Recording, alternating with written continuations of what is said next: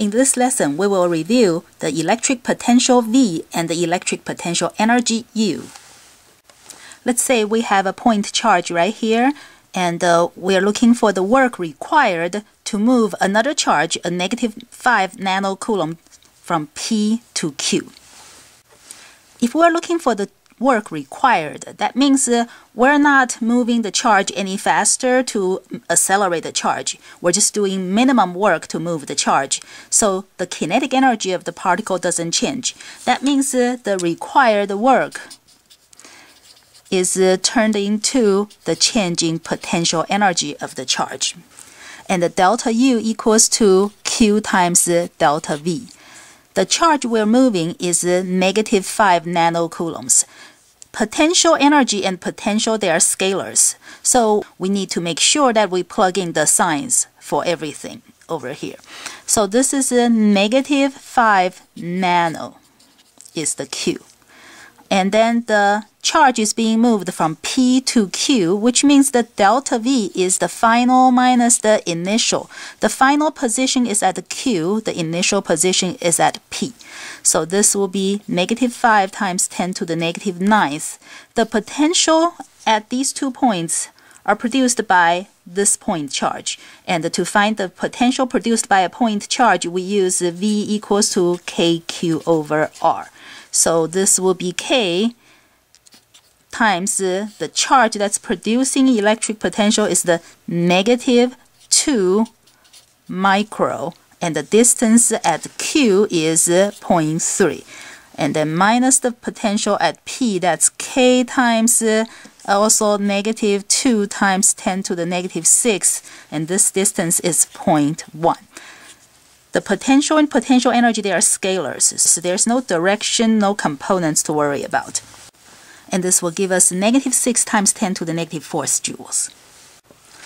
Here we have 3 point charges at 3 corners of a square, and we're looking for the electric potential produced by these 3 point charges right there.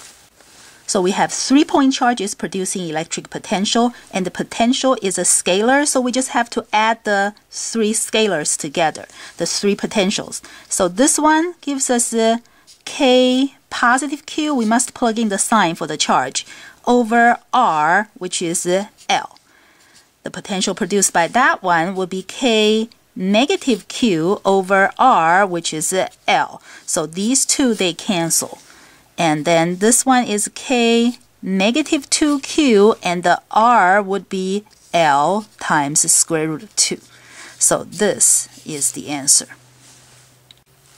Here we have a set of parallel metal plates separated by a distance of 0.05 meters, and they are connected to 300 volts. It is used to accelerate a proton from rest. The mass of the proton is given, and what is the acceleration of the proton when it is between the 2 plates? In between the set of parallel plates, we have uniform electric field, so we can use V equals to ED. The voltage is 300, and that equals to the electric field times the plate separation. So the electric field is 6,000 newtons per coulomb, or volts per meter. And then to find the acceleration, we can use F equals to ma. So force divided by the mass gives us the acceleration. If we put a charge in an electric field, we can use F equals to QE to find the force.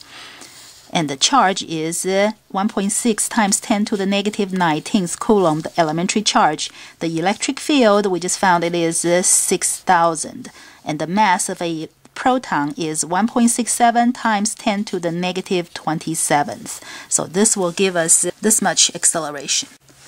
If the plates are connected to this power supply with the positive terminal on this side, that means this plate, the plate on the left, is going to carry positive charge, and the plate will be negatively charged.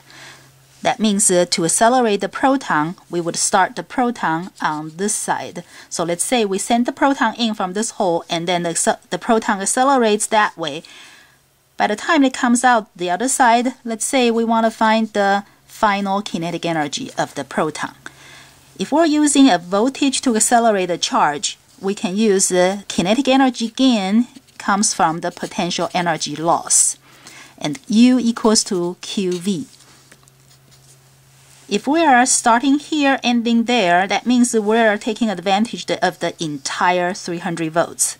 If the charge starts from in the middle, right here, and then accelerates to the other end, that means it will only take advantage of 150, half of the voltage. But right now, from here to here, that's 300 volts. So the charge, if we just need the kinetic energy in electron volts, then we can say the charge is 1 the voltage is 300 volts. So the kinetic energy gain would be 300 EVs. But if we need to find the final velocity of the proton when it comes out the other side, then we'll have to say the kinetic energy is 1/2 mv squared. In that case, we will need the kinetic energy to be in the standard unit joules. So this will be 1/2 mv squared equals to 300. Now we have to replace the elementary charge 1e with the standard unit 1.6 times 10 to the negative 19th coulomb. Now we will have the energy in joules. And then we just have to solve for the V, so this will be the speed.